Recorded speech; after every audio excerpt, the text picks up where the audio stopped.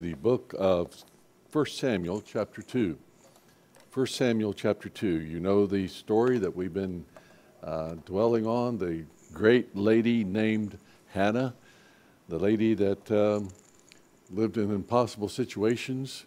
She was barren, and she was a favorite wife, and yet the wife that had no children. She was a persecuted wife. And we see the cultural situation that she was in.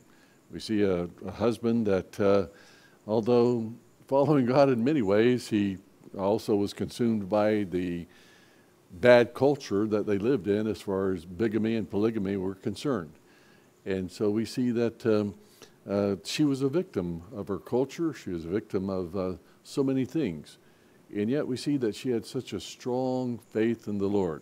She was a victim of the religion of the time. She went to pray at the most holy place in Israel, and even the priest, the high priest, didn't understand her. Thought that it was in the times of the judges, where every man was doing what it was right in his own eyes, and as a result, there wasn't a whole lot of spiritual inclination. And when, of course, Eli saw her praying, remember, he thought she was drunk. How sad that must have been. What an insult, or what a hurt that must have been to her at that time.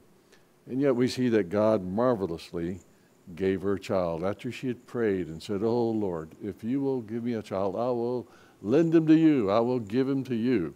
And he'll be a Nazarite all of his life." And of course, dedicating him as Elkanah and Hannah were Levites and part of the priestly line. We know that Samuel would become a priest for the Lord. He would have the priest's office, and so God blessed there.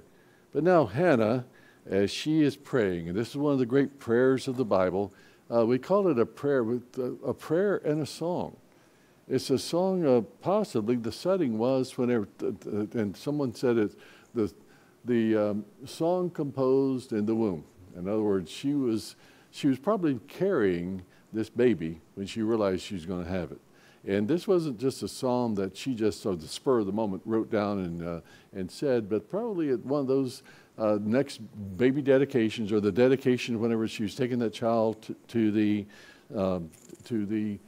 tabernacle and dedicating him as a priest to the Lord.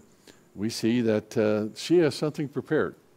And she's a woman that knows a great deal about the Bible. She knows a great deal about her Lord. And we see that God greatly blessed her and gave her such a tremendous station in Israel at the time, and even to this day. And so we see that in chapter 2, verse 1, and the Bible says, "And Hannah prayed and said, 'My heart rejoices in the Lord. My horn is exalted in the Lord. I smile at my enemies because I rejoice in your salvation. No one is holy like the Lord, for there is none besides you, nor is there any rock like our God. Talk no more so proudly. Let no arrogance come from your mouth. For the Lord is your God, is the God of knowledge, and by him actions are weighed. The bows of the mighty men are broken, and those who stumbled are girded with strength. Those who were full have hired for themselves out for bread, and the hungry have ceased to hunger. Even the barren has borne 7, and she who has many children has become feeble. The Lord kills and makes alive. He brings down to the grave and brings up. The Lord makes poor and makes rich. He brings low and lifts up. The Lord, he raises the poor from the dust and lifts the beggar from the ash heap, to set them among the princes and make them inherit the throne of glory. For the pillars of the earth are the Lord's, and he has set the world upon them. He will guard the feet of his saints, but the wicked shall be silent in darkness. For by strength no man shall prevail. The adversaries of the Lord shall be broken in pieces. From heaven he will thunder against them. The Lord will judge the ends of the earth. He will give strength to his king and exalt the horn of his anointed. Now, Father, we pray that you will bless the reading and the preaching of your word tonight.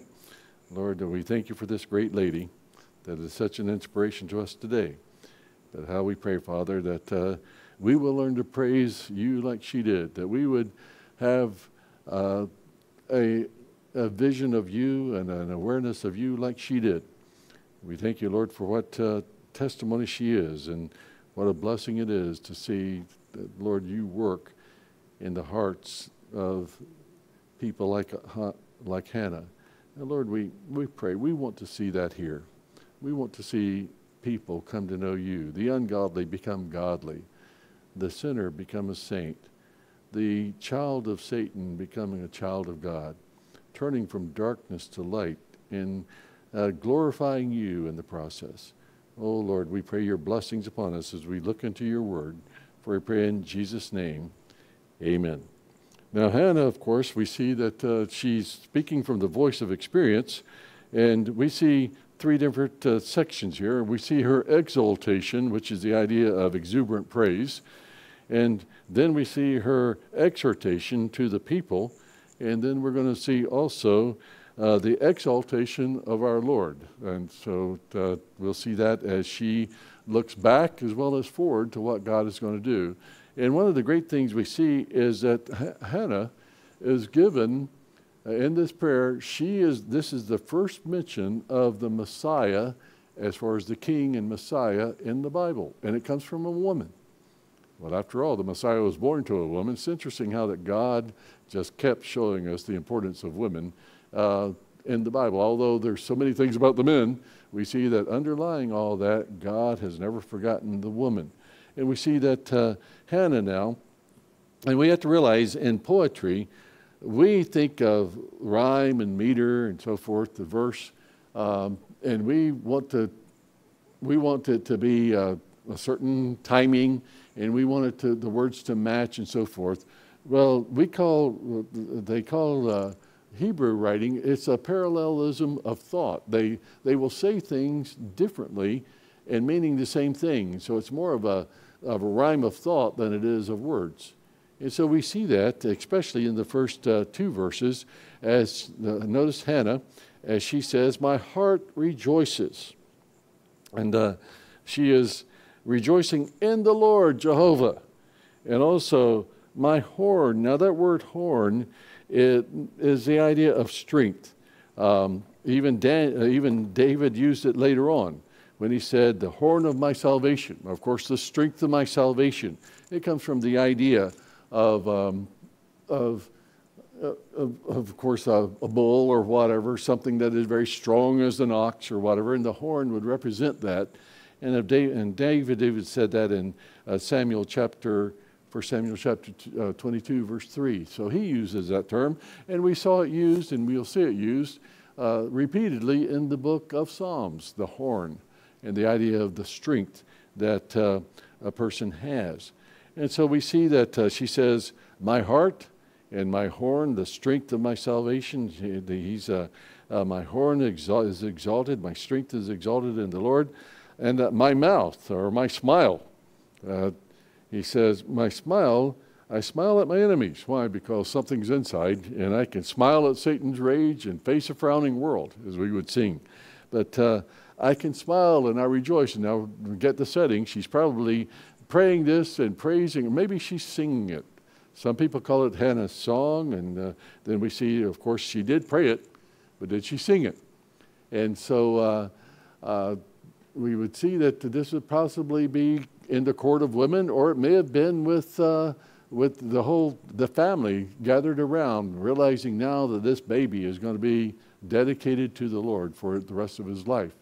And so she's praising the Lord, and my heart, my horn, my strength, my mouth, everything about me, I'm exalted. I'm triumphant in what God has done. And look what God has done in my life. The impossible became the possible. And here, right before you, is this baby, and she might be even holding it in her hand. holding the, well, no, it wouldn't be, because he's actually now, if this is at the dedication, he'd be about 3 to 5 years old. And so this kid would be right there with her. And so we see that she's exulting, she's exuberant in her praise to the Lord. But then we see that my God is. Okay, what is her God? Her God is holy, he's unique, and he's strong. Because notice she says that, not in verse 2, no one is holy like the Lord. He's holy. And well, of course, we see that the first thing that Isaiah saw when he saw the Lord, high and lifted up, and the angels were saying, holy, holy, holy. And so we see that his glory filled the temple, or his train filled the temple. And so we see there's none like him. He's unique. And Isaiah said that, I am the Lord thy God, there is no other. And so, and of course, we know that he's unique in salvation. There's no other name given among men whereby men must be saved, and that's the name of our Lord. And so we see that God was unique. And this is something that a godly Jew realized. Hey, we don't compare our God with other gods. The other gods around us and so forth, but the God of heaven is superior to any other god. And of course, that's what always got other people mad with them, and even today. There's no way, folks, there's no one who can compare with Jesus Christ. There's no one that could save anyone outside of Jesus Christ. Now, we know that, and it's very easy to say that in this setting, but you get into a bigger setting, and you will have people that say, wait a minute, you think that you're the only way to heaven. No, I'm not the only way to heaven. Jesus is. And so one of the things that disappointed me at the convention that was last week was they had a good prayer at the end of it. They had a Christian praying, but then they had some person got up and she wrapped her sari around her head, or what do they call it, and she went off into one of these, maybe it was something that maybe Hannah did, but of course as far as the venue anyway, where she sang a prayer. But you couldn't even understand it. It was, but she wasn't praying to the God of heaven. But there again, we're a free country, and they're trying to be a big tent and all that. So but I grit my teeth. I do praise the Lord that Franklin Graham got up and did pray to the Lord Jesus Christ and so forth. But those are things that we grit our teeth about. Being in a free country, we can't stop it as freedom of religion. But as a Christian, we know that there's only one way, and that's through the Lord Jesus Christ. And so she's praying, he's unique, he's the only way. And so there's none like him. And then, nor is there any rock like our God. He is strong. So he's uniquely strong. And of course that rock, we can look back, and this would come from Moses, the Song of Moses. Moses called the Lord the rock several times. In Deuteronomy chapter 32, verse 4, the Song of Moses, his farewell song as he's praying for the people. And he's telling them, he says, he is the rock. His work is perfect. For all his ways are justice, a God of truth. And so we see that idea of the rock, he's the rock of our salvation. David, at the end of his life, in his farewell song, he says in 2 Samuel chapter 22, verses 3 and 4, the Spirit of the Lord spoke to me, and his word was on my tongue. The God of Israel said, the rock is the rock of Israel. He who rules over men must be just. And so, yes, he rules over men and he's just. He's the rock of Israel. And so we see that David used that term. And then you think of Paul. Paul later on talked to the Corinthians, and chapter 10, verse 4, 1 Corinthians, he said, of course, talking about the water from the rock, and he said that they drank from the same spiritual rock that followed them, and that rock was Christ. And of course, you think about streams of living water flowing from the rock. And a lot of people, when we think of a little old rock that was out there that Moses struck or spoke to or whatever, supposed to speak to, but he struck it both times. But But to feed 2 million people that are thirsty, you got to have a pretty big stream of water. So it wasn't just a little trickle. But here the Lord equated that blessing, and this is what followed them. The spiritual rock, in other words, the rock was God, not some rock that they drug behind them. But that rock was Jesus Christ, and how that he was watching. He went before them and he was behind them, but he gave them the water of life. And so we see that God is the rock, and we see that throughout the Bible. He's our stability. I like what David said back in Psalm 40, one of my favorite verses. He had brought me out of a horrible pit and set my feet upon a rock and established my goings. Many shall see it and fear and shall trust in the Lord. So the idea of God being the rock, or setting our feet upon the rock, which would be himself, we see that image throughout the Bible.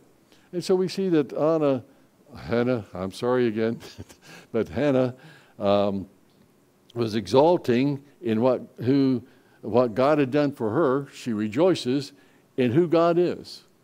And she's really just exalting in that triumphant praise of what God has done.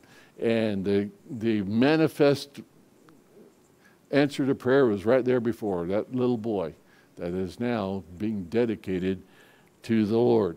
And then we see her exhortation as she talks to others, and she's going to explain a lot of things about the Lord as we see. Now, in the parallelism, before we get through, notice how that it's not parallel even in English, and of course, even in Hebrew. It's not the idea of the words rhyming as it is saying the same thing several different ways. And so we call that parallelism. You know, my heart rejoices. I smile at my enemies. I rejoice, smile, rejoice. And then we see also, my God, there's none holy like him. There's none other. He is, nor is there any rock. So notice how that she keeps saying the same thing in different ways. And they call that parallelism. A parallelism of thought and not of words.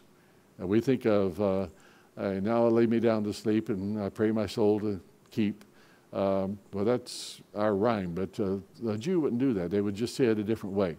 I lay myself down to sleep or whatever, and then they would say that a different way. But so we see that now she's going to go, and she's going to talk, and she's going to exalt the people, or exhort the people, and she talks first of all to the proud. And you can imagine now, if Peninnah is there, and all of her kids, and then there's a lot of other women that were probably around that kind of thought of Hannah as not being blessed of the Lord because she didn't have kids. But we see that this is one of those times where she can say, you know, my God is good. And yes, he did bless me.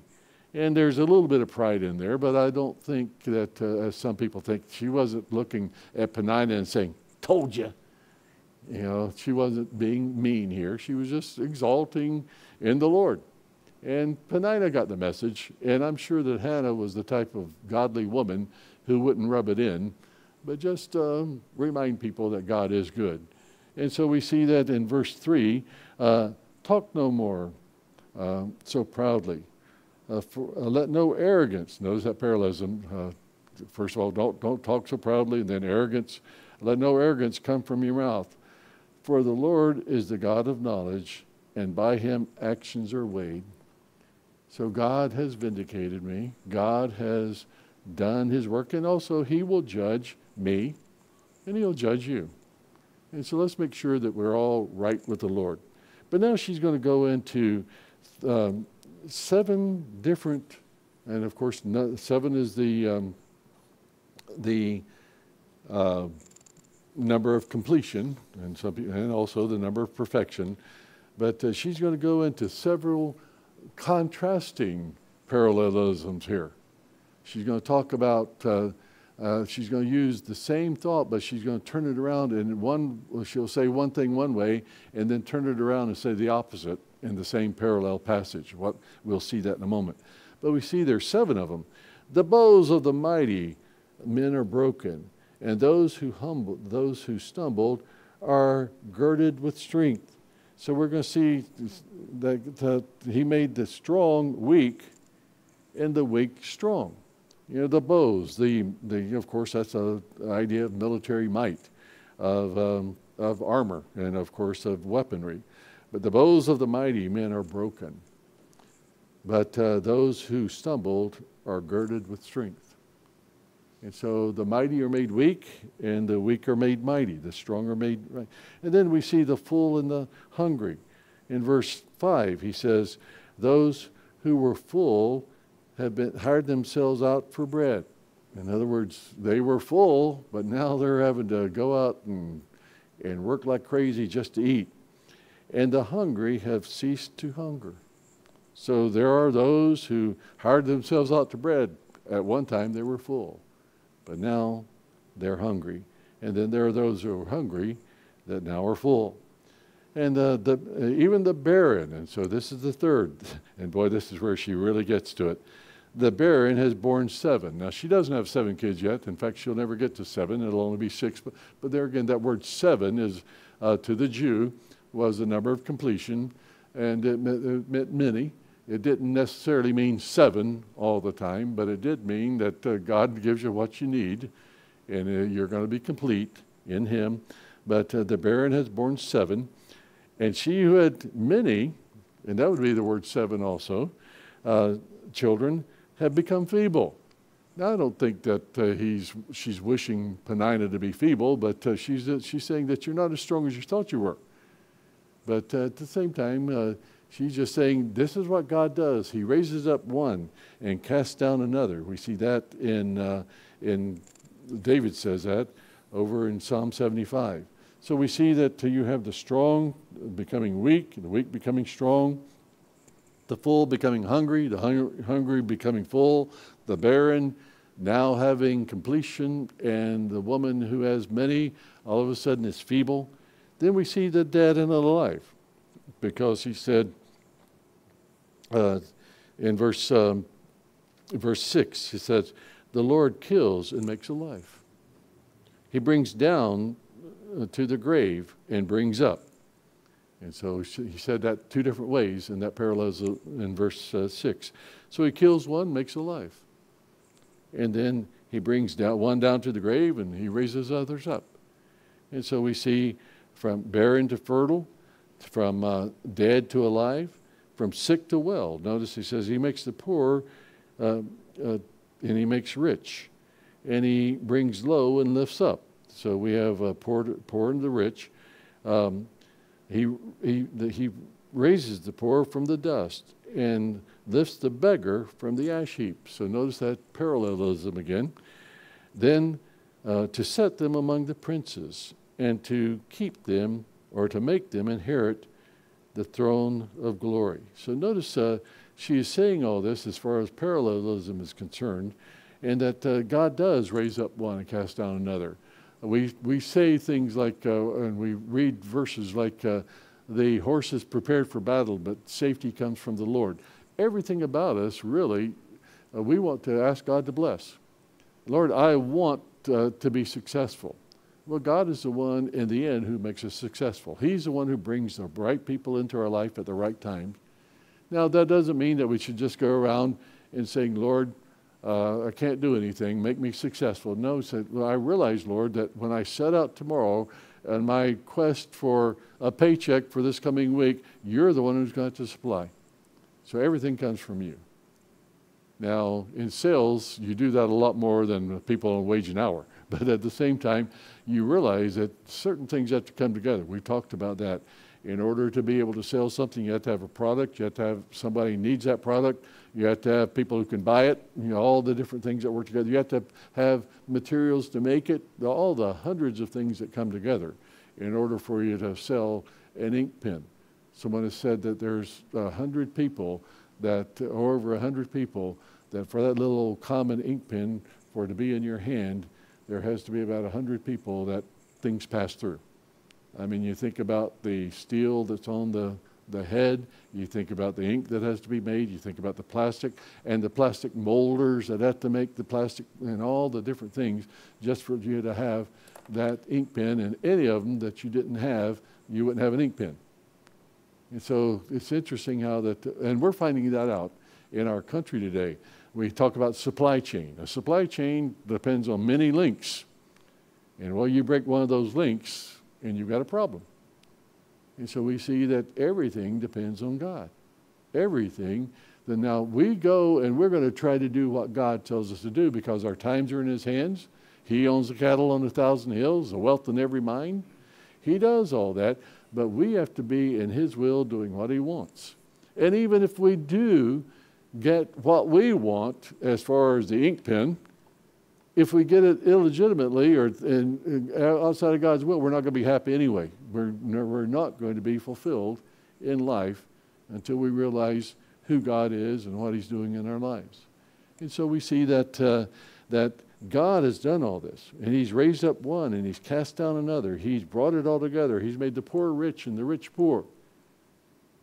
And so God does those things, and we could go into illustrations about people who had everything. One of the saddest things to read is sometimes you'll read about the Hall of Fame football player, baseball player, and they were making millions of dollars, and now they're broke. And all the different things that happen. Or the person who's rags to riches, a Horatio Alger type of guy who is on the sidewalk and all of a sudden things fall together for him, the American dream and all that. And so we see that in the end, it's God who allows that. And so, and she is realizing that. And she's saying, it wasn't me, but this is what God can do. But then in the last part, we see that she exalts the Lord. She was exalting, that's the idea of triumph, praise, but now she exalts the Lord in the last passage. For the pillars of the earth, in verse 9, or the last part of verse 8 and into verse 9, he says, for the pillars of the earth are the Lord's, and he has set the world upon them. Almost every book in the Bible, in fact, I've never traced it all the way through, but so many hundreds, thousands of references to creation are in the Bible. And so, and of course, in the beginning, God made the heaven and the earth. There was no evolution. And we know that if there was an evolution, and I don't want to get off into that subject tonight, but if there is evolution, then you'd have to do away with Romans chapter 5. Because as by one man sin entered into the world, and death by sin, and so death passed upon all men. Well, you mess up everything if you don't know where Adam came along. And all of a sudden, because he says death didn't happen until sin happened. And so you can't have evolution because there wasn't survival of the fittest, because death didn't come until Adam sinned. And then he gets into the idea of by Adam, the first Adam, and the second Adam created by God was Jesus Christ on earth. And so he gets into all that, and the whole doctrine of salvation is wrapped around creation. And so we see that he made the pillars of the earth, and she recognizes that. And the pillars, the very foundations of the earth, as we see that in the book of Job. Where were you when I created the foundations of the earth? Where were you when I did this? And Job had to say, Lord, I wasn't here. I'm sorry. Sorry, I've grumbled about you. And so we see that the pillars of the earth are the Lord's, and he has set the world upon them. Now, that's poetic language. I don't know exactly. If somebody, that's science. I'm not sure. Is the pillars of the earth? In other words, the world is, no, this is poetic language. And so whatever the pillars of the earth are, God as we see in the book of Job, God hung the world on nothing. And so here she's saying, it's God who's the pillar of the earth. And so he set the pillars of the earth. And those he will guard in safety. So here we have creation, safety, and he will guard the feet of his saints. There again, safety comes from the Lord. But the wicked will be silent in darkness. There again, the contrast that God says, yes, I will bless those who will follow me, and those who don't, of course, are going to have their own problems. But he says, for by strength no man shall prevail. And so she's really pouring it on. without God, we're nothing. And she's saying that in so many different ways. But notice in verse 10, the adversaries of the Lord shall be broken in pieces.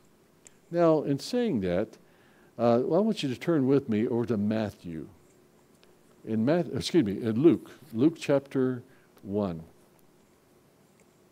And we'll see Mary's Magnificat. And I've said many times that the influence of Mary's or the psalm or the song of Hannah's influences Mary's song so much. And we see that as we go to verse 49. Excuse me, let me get my glasses again. Sometimes with these new lenses, I'm having trouble. But notice he says in verse 49 of chapter 1 of Luke, says, For he who is mighty has done great things for me, and holy is his name, and his mercy is on those who fear him from generation to generation. He has shown strength with his arm. He has scattered the proud in the imagination of their hearts. He has put down the mighty from their thrones and exalted the lowly. He has filled the hungry with good thing, and the rich he has sent away empty. Now, does that sound like Hannah? Very much so. He has helped his servant Israel in remembrance of his mercy. And so we see that she is using almost the same language or paraphrasing what Hannah has said. And so these women, they knew the Bible, and they would quote it even in their own songs. And so God greatly used these women. God didn't make a mistake by the mothers that these men would have. Hannah, Mary, Elizabeth. We see that God greatly blessed them with, and they were barren. And in Mary's case, there was a miraculous birth. But so we see that she exalts the Lord. He's our creator. He's everything. He's all power. He's our safety. And then we see in these last verses something that's very significant. Because notice, there is no king in Israel at this time. Remember, there was no king in Israel. And every man was doing what was right in his own eyes. But she remembered and she knew that God had promised that there would be a king. Because God had already told told Moses that that this book was to be read, the book of Deuteronomy was to be under the king's throne, and he was to read it regularly. And so there was no king yet. And yet she was looking forward by faith for the king of Israel to come. And so it wasn't there yet. It had been over 200 years, and God hasn't provided a king yet. He's still waiting. And of course, we know that it was going to be David. God had in mind David, the 10th from Perez, was going to be the first king of Israel. Now, Hannah probably didn't have all of that figured out, but God did. But she was looking forward to that promise that God said, okay, we don't have a king, but God is going to supply one. Just like he supplied me a baby, God is going to supply us a king. And so she's a prophetess here, if you want to say that. But not only that, but that king also, he's going to exalt the horn. And again, Mary uses that term. The strength of this king. And ultimately, the horn of his anointed. That word anointed is the word Messiah in the Hebrew. And the word Christ, Christos, in the Greek is anointed. And here for the first time in the Bible, we see that the Messiah is predicted, and God does it through a woman. What a blessing it is to see that here this godly woman was, God revealed to her a very special blessing, that the Messiah was coming, and he was going to be the king. He was going to be a king. Now, she didn't have it all put together. There was no king yet, so this would be a muddle to her, just like a lot of the book of Revelation is a muddle to us, because we know it's coming, but we don't know exactly how it's going to get here. And so she knew there was a king, and she knew there was a Messiah. And just like Job back hundreds of years before her said, I know that my Redeemer lives. He called him a Redeemer. He's out there. We saw the book of Ruth, the kinsman redeemer, and the beautiful picture of him being predicted that he's coming. But now we see that the Redeemer is called the Messiah, the Anointed One. And what a blessing that is, that God, it's another one of those things, just one of those little nuggets in the Bible, where you see that God has his special blessings to those who are faithful to him, man or woman. And how we see that God works here. And so we see that God gave strength to his king, and he exalted the horn of his anointed. Now, of course, the strength of his anointed would be, we know, the all-powerful one, the Lord Jesus Christ. And then we see that very touching last verse. Then Elkanah went to his house at Ramah, but the child ministered to the Lord before Eli the priest. Oh, what a blessing it is. God has done this, but can you imagine the heartstrings of that mother as now she turns that child over to the priesthood to be trained as a priest from child up. And we saw how that she would come, and I'm sure she probably came 3 times a year now, and every time she'd be bringing little coats to him. She'd be nurturing and praying for him, asking God to bless him, all those things. And God greatly used him in spite of the fact that he was surrounded by a couple of very ungodly priests who were Eli's sons. God protected him, and God used him. God's good, isn't he?